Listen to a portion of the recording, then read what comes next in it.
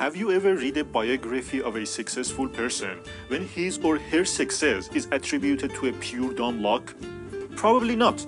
Rather, when it comes to success stories, we like to think that people have earned their success through talent and hard work. We tend to ignore so many other factors that influence a person's success, and most of them lie beyond that person's control. When Jeb Bush ran for the governorship of Florida, he called himself a self-made man. This was absolutely ridiculous. Just in his immediate family, he had 2 American presidents and a senator. He was an outlier with extraordinary achievements, but it was mainly his background that helped him to achieve success. We usually place such high value on self-made achievements that we often truly ignore other factors. In this book called Outliers, Malcolm Gladwell wants to show us that to achieve great success, we need more than just talent and hard work. And more often than not, when people achieve great success, it's mainly because of the factors that lie beyond their control. In this summary, I'll share with you 3 key lessons that we can learn from extraordinary successful people. The key lesson number 1, talent is good only up to a point. Even though the natural qualities are important for success, but they don't reflect the whole truth. For example, being 7 feet tall doesn't guarantee that you will become a world-class basketball player, or having a super IQ doesn't automatically mean that you will win a Nobel Prize. Why is this? Qualities that foster success, like height in basketball, have a threshold, and after passing a certain height, some extra couple of inches won't make that much of a difference for a basketball player. The same is true basically anywhere else. For example, there is a policy called affirmative action, which allows for law schools to lower the entry requirements for some racial minorities. These students tend to perform slightly worse than white students, but when they were examined after graduation, there was not that much difference between their performance. The minority students have similar salaries and make as many contributions to the legal work as their white classmates. Just as height in basketball that only matters up to a point, once you reach the talent threshold, a little increase in your abilities won't matter that much, and other things start to play a bigger role. Things like social skills, connections, or even a lucky break. Key lesson number 2.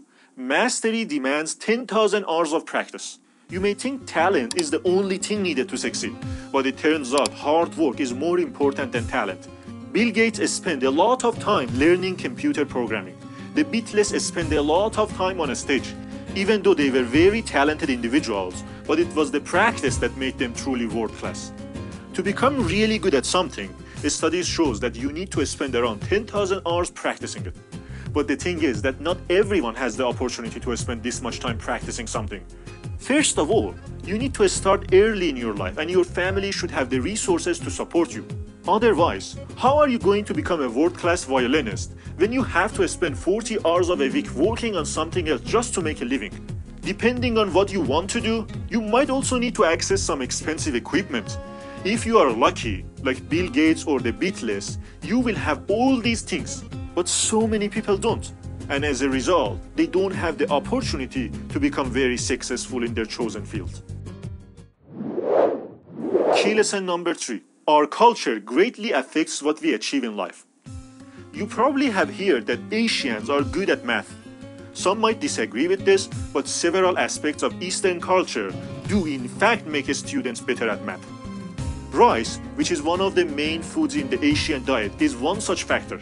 Farming rice needs an intense work ethic and is much harder than farming Western crops. And it usually offers a clear relationship between effort and reward.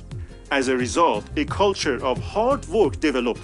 One famous Asian saying is, no one who can rise before dawn 360 days a year fails to make his family rich. Now, what does this has to do with math? Like rice farming, math is hard, and you might need to spend an hour just to solve a problem. Research has shown that students in Western countries give up on math problems far sooner than students in Eastern countries do.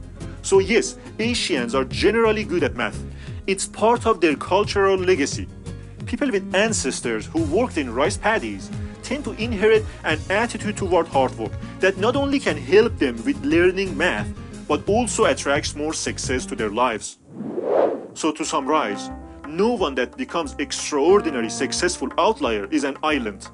And being an outlier is the result of an often unlikely series of opportunities, lucky breaks, and occurrences that combine to create the precise conditions that allow such achievements. If you enjoyed this video, you would love other book summaries that we have on this channel. Subscribe and join me in my self-development journey, where I'm planning to make 100 summaries of the best books that I'm reading.